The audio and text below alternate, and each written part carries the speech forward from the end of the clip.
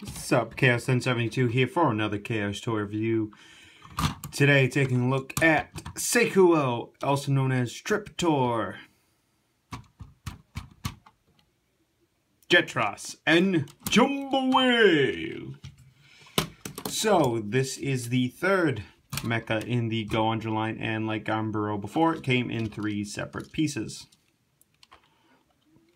So let's take a look at them in numerical order, and if you're wondering why I have them in this in the jet attack configuration, it's because this thing is just one of the tall mechas, and literally this thing is the height of a mecha on its laying down. So we'll put this off to the side for now. Just turning the wheels.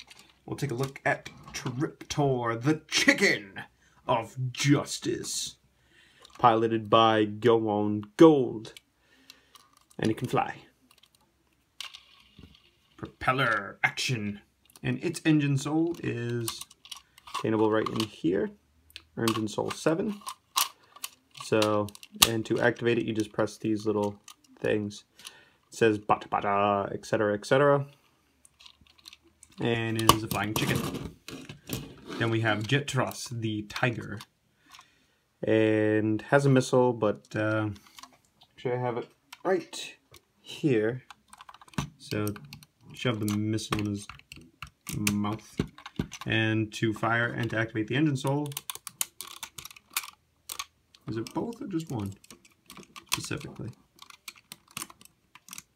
Looks like it's just this one. And to open his engine soul, just open the back. And engine soul number 8, piloted by Go-Onger. So, doesn't do much in this mode either, like all the other engines, and is one of the rare flying engines on the machine world. And let's take a look at Jum Bowhale, the mentor of the Go-On Wings, and is a whale. A flying whale. And I'm so glad RPM addressed this weirdness and responded to it hilariously by saying, well, would you prefer I turn it back into a giant Vendix attack drone? They're like, nah, we're good. So yeah, it has a jet mode, and officially the jet mode is with this, but we're gonna have Jum Bowhale, and his engine soul is right here. You just plug it in, and to activate his engine soul is the buttons up here. And to get him in from jet mode to plane mode is you just fold this up, and you clip these together if you don't have the wing bits. If you don't have everything kind of going against it.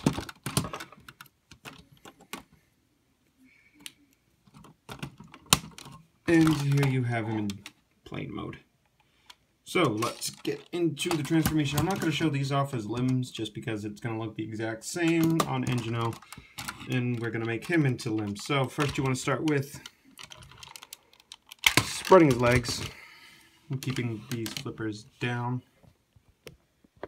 Then pan up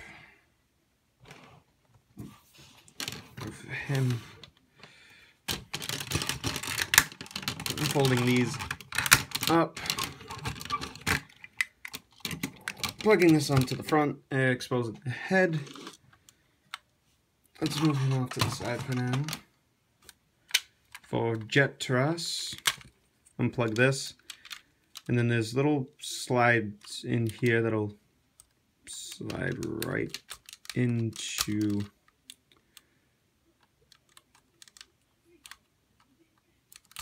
actually they're on the outside of this piece, and just straighten it out, and I'll show you, plug it in first in a second. And for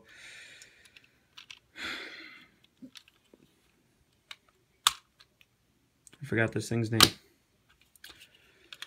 Anyway, just fold this piece back to kind of compress the arm a bit.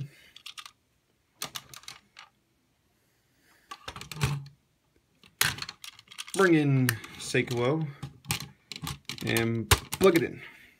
And plug it in. And now you have Engine Sentai Triptor. I knew I remember it. And then you have Seiku O. And he's, again, kind of a mule piece, but in the worst way. And literally all of Jum Bowhale just gets slapped onto G9 and, by extension, G12's back. So we'll show that off now. So you want to take off these. And you can't even pose his arms because the way the wings work. So he's not a bad figure. He's just the weakest of the bunch. And then you want to plug him in like this. And then spread the legs this way. Now I just like to fold them this way because of the way my shelf is, I don't got room for all this. And then fold them in like this. And fold them like this so he just kind of looks like he's spread an eagle. And then fold out these little connector pegs.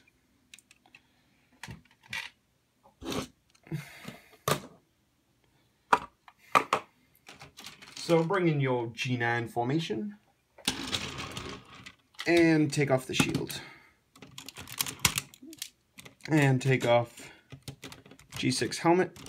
And before we attach that, let me show you how you attach all this guff. So I'm going to plug in the helmet on this little ridge. And then there is a port on his back. In a weird place where you're going to plug in the shield bit, and you can honestly keep the handle can or the engine can on here, and then you take them, take what is currently G6, and you make them G9.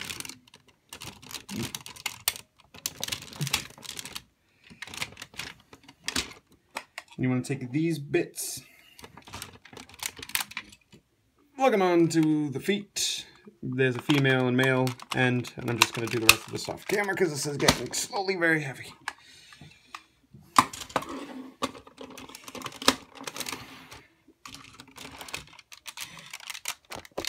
Okay.